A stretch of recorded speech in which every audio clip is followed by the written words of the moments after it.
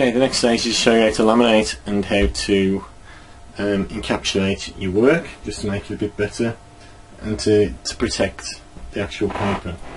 Okay, so what am I using? Well, there's two sorts you can use. There's some LDP, which is this sort of stuff, and this is the Staples brand. And the reason I use this occasionally is that it is glossy, but it also comes down to 75 microns. This is quite expensive from there, but just to prove that you can do it just as cheap, I'm going to use the laminator pages from Tesco. Again, no different brand, it's still the same, 75 micron, and all that means is the thickness will go through my laminator. Now the laminator is an A3 laminator, but you can use this on A4. Most people have A4 printers at home, and some people may even have A4 laminators at home. So we're going to use these sort of pouches. Now these pouches are actually polypropylene or Cycloth,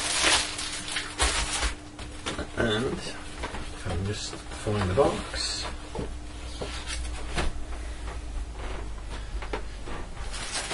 There we go. What we're going to do now is literally encapsulate these using heat. So these come as pouches, as you know. One end is sealed. The end that's sealed goes through the laminator. Some laminators require a card carriage. This one doesn't because of the heat. And all I'm going to do literally is place my design in between the two sheets of laminate.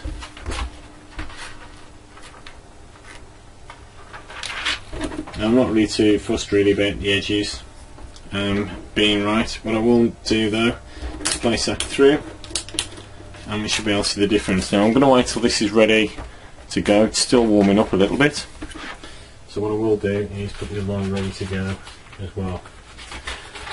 And then while this is working, I can talk to you a bit about encapsulation.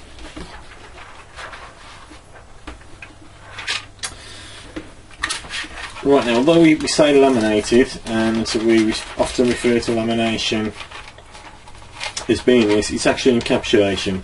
The difference between the two is if you laminate something it's only on one side, and if you encapsulate it like a capsule you cover the two sides, and that's the definition of it in graphics at least. So that one's ready now, so I'm just going to place this one through like so, and it will take some time to come through, and again I'm not going to force it. Right, so the difference between encapsulation and if I was doing something where I just wanted it laminated.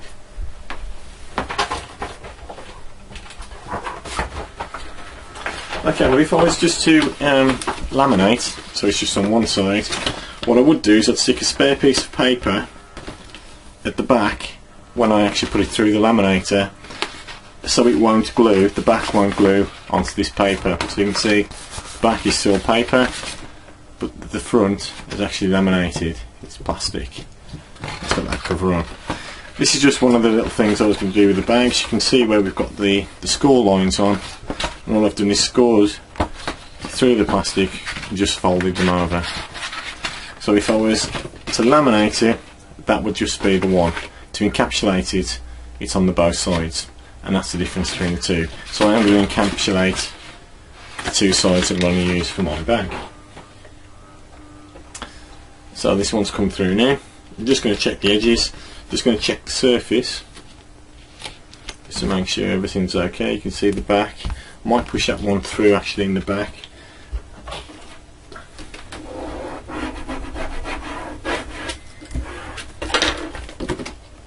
To see how that one goes. Not quite happy with the surface. You are going to get some sort of bevels in it because the surface, despite it being paper, isn't smooth. And paper, as you can imagine, is made as a pulp. It's then all pushed together and it's just sent through rollers, so you're never going to get it absolutely smooth.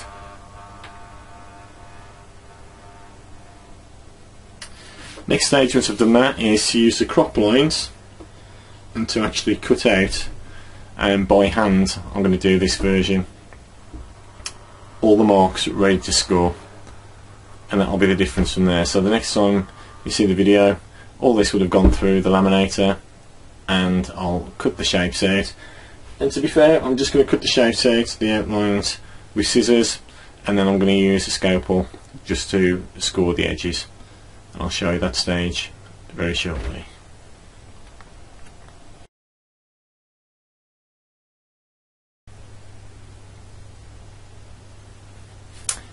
Okay, so these have now been laminated and I've cut them out, and these are ready to be scored, but I'm just going to pause there for a second because I want to score them all at the same time.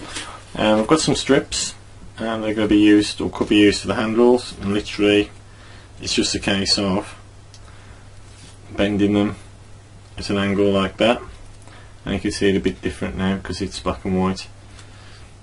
90-degree angle, and then actually stuck onto the case.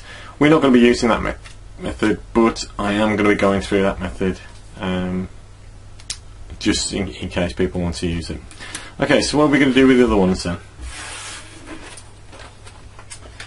Right, well, the reason things has crop marks in, and the reason when I printed them there are crop marks, these haven't been laminated yet, but what I've decided I'm going to do is the sides I'm going to replace with these sort of like shiny black pieces before laminating, so it means I need to get this correct.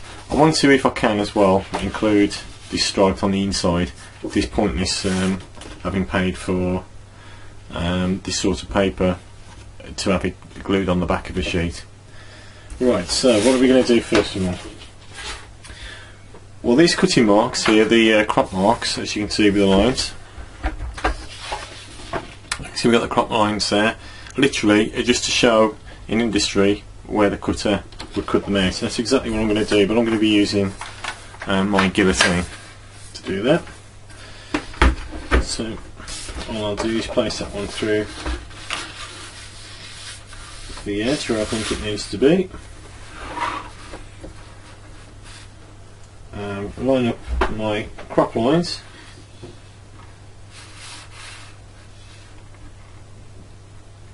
And I want to line the crop lines up, literally cut down using the guillotine. Probably do with a bit more taking off there. So I'm lining it up again where I think the cut needs to be, and again this time what I'm going to do is start to cut the piece out. Okay, so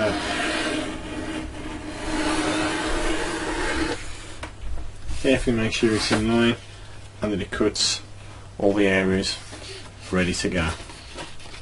Okay, right, next stage then is to cut all this bit out and to reassemble this, and then all I'm going to do is laminate it once these are on the sheets, like so, flat against the edge, so we've got this sort of pattern on the side just to make the bag look a bit better. And the next video will just show you the next stage once that's done.